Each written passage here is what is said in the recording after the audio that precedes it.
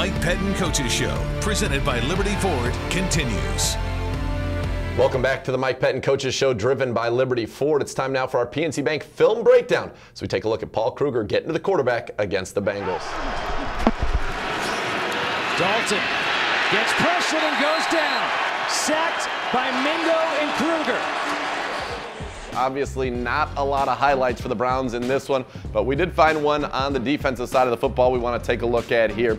3rd and 9 on the Browns 20. The Bengals looking to go in, get a touchdown. The Browns need to stop on 3rd down, so we'll set the scene for you here. Andy Dalton in shotgun. He's going to have 2 receivers to his left, 1 to the right. The Browns showing potentially rushing 5 guys here in the pre-snap look, trying to say, hey, maybe this can be a little bit of a blitz coming here as they show it, and Dansby moves up. Now they send Bernard in motion, and the Browns reveal what they're doing. You're going to have 4 guys basically in coverage over here on 2.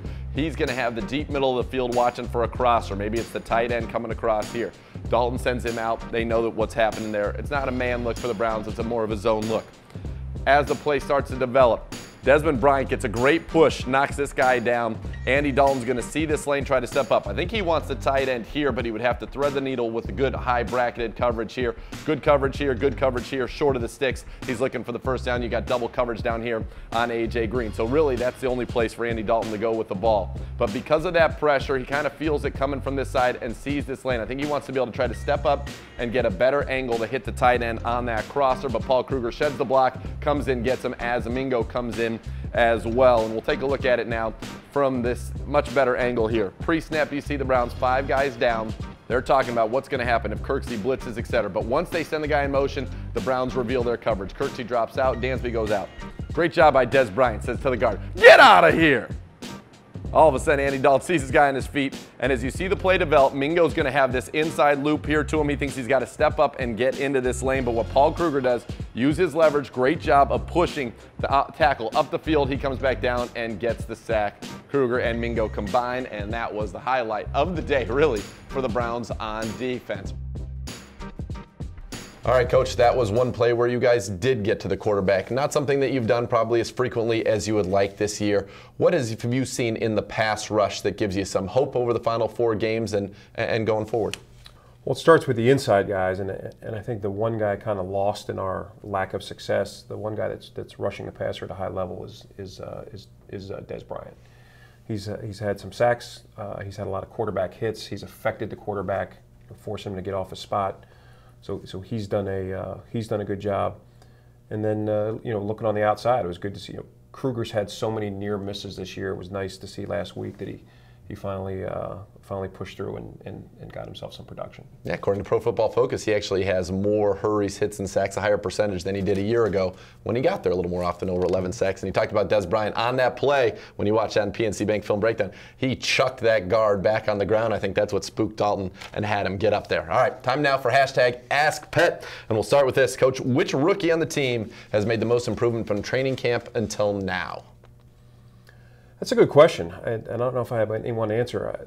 I do know that our defensive rookies have come a long way. Not any slight against Duke or any of those guys on offense, but Danny's made progress. His best games have been of late. But the one guy, if you had to make me just say one name, it's Ibrahim Campbell. Okay. He's done an outstanding job for Chris Tabor on special teams. When we've put him in there on defense, it hasn't been too big for him. He's been very physical. I mean, he is a strong player. He's not shy. Like he has no problems going against a bigger guy if that's the matchup. So very pleased with where he is, and looking forward for him to finish out the season strong. As we go through these final 4 games, is he a guy that might get some increased snaps at the safety position, so you kind of see what you have in him? He could. I mean, but you got Gipp and Witt. It's hard to get those guys off the field. We have some 3 safety stuff, but Jordan Poyer is a big part of that. Who's played at a high level for us as well. So sometimes it's, while you want to do it, it's a little bit easier to say you can do it instead of getting it done. How different is terminology and offense, defense amongst various teams? For example, the same play being called different things around the league. Well, it's funny. I think you have to trace everybody's system kind of back to its roots. So you have West Coast terminology that gets traced a certain way, and this route concept gets called this in a West Coast system, and gets called this in other people's systems. And even defensively, It's funny. I always equate it to learning a foreign language. So you know what an apple is, but what's an apple in Spanish? How do you say apple in German? How do you say it? But it's everybody knows the concept. Sure. But it's what's the word that we use? So that's a big part of it. Is when guys come in, is just kind of having that translate, the translation for them. And there's enough systems around the league where it's funny where you see a lot of the terminology does carry over from team to team. All right, and the final hashtag Ask Pet, growing up, the NBA season's underway, so growing up, favorite NBA team and favorite NBA player? Well, I grew up outside of Philly, so I was a Sixers fan growing up, so it's a pretty easy one for me. I was a huge Dr. J fan. So good. But I loved that whole team. I snuck out of school, skipped school to go to the parade in '82. Did your dad know about this? He found out about it later, so Okay. that was one where I gladly took the punishment because that was a blast. But just that whole team,